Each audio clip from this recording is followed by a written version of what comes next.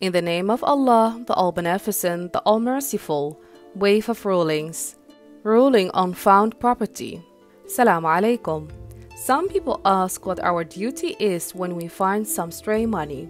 In response, it should be noted that it is not necessary to take money if we find it. Even taking something whose owner may be found, such as money, shoes, gold, phones, etc., is disapproved.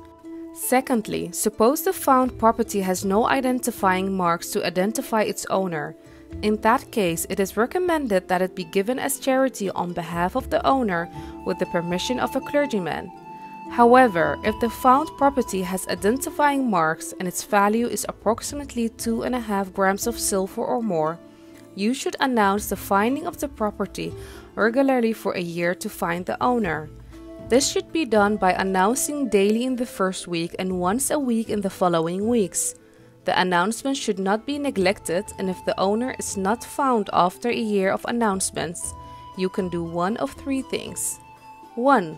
Keep it for yourself with the intention of returning it when the owner is found. 2. Safeguard it as a trust for the owner. 3. Donate it to charity for the sake of Allah. However, regarding the third option, Ayatollah Ali Sistani states that, based on obligatory precaution, taking the property for yourself is impermissible, although you can use the item while preserving it until its owner is found. May we take steps towards servitude by following divine commandments.